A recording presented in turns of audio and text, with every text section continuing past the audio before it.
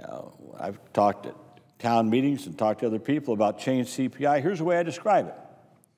Here's changed CPI. You're an elderly person, you're on Social Security. Because of heating costs or because of maybe some medical costs or whatever, you found that your budget's pretty tight.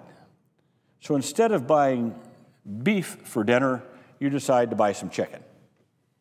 So you reduce your costs a little bit. Well, changed CPI would look at that and say, okay, since your costs have come down, we'll reduce your COLA. Well, okay, now you've got your COLA reduced, you're sort of locked in there.